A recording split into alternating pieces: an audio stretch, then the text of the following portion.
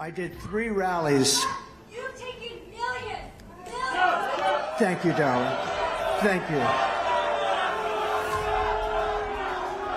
Thank you. That's all right.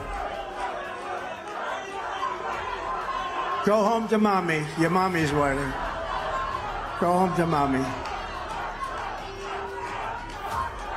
Thank you very much. So young. So young.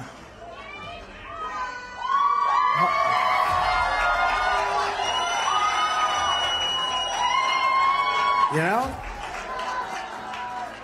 It's amazing, because that used to happen all of the time. And I don't think it's happened in 2.5 or 3 years. That's the first. And she's so young. So young. So anyway, so young and immature.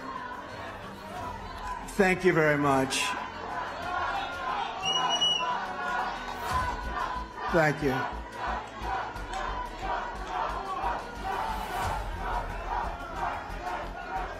It always adds excitement, I will say that.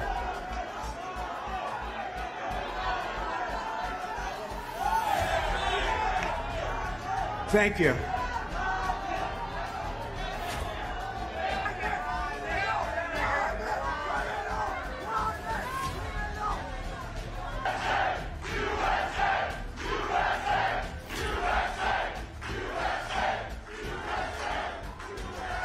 That's all right.